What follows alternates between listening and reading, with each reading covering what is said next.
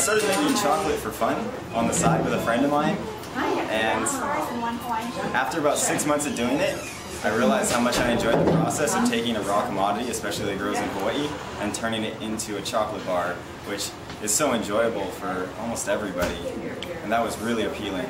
So I kind of kept doing that, I learned more and I learned more, and then I decided I'm going to start a factory because there really wasn't one in Hawaii, or on Oahu at least. There was some on the Big Island. And,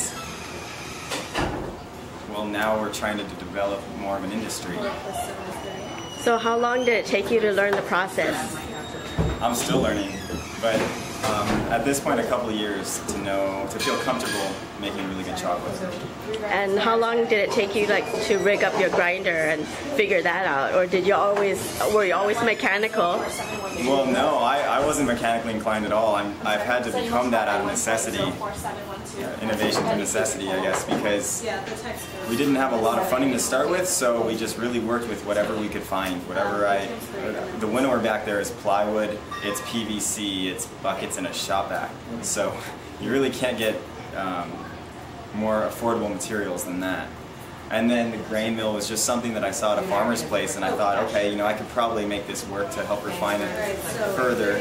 Because our grinders are small, they don't use a lot of electricity, and I don't have a lot of electricity up here. So they're 1/5 of a horsepower, which means that they're not super strong, but they can go for hours and hours and hours. It's actually just like riding a bike, except a tricycle, and just pedal, and then the real workout is the grinder right here. You can test it out if you want. You can see it's really hard to go all the way around. And sometimes we have to stand on the stool or something because we don't have enough leverage to pull it all the way around. Right.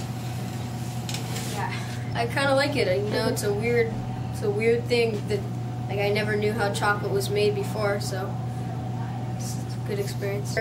Grinding it in the machine, and you dump it out into the tempering machine. You get all the leftover chocolate into the bowl, and that's where you start going crazy with chocolate, and you lick all the stuff off, but of course you wash it and stuff. So. But yeah, that's where you get a lot of chocolate in. So are you getting tired of chocolate? It's not something you can get really tired of. It's really good.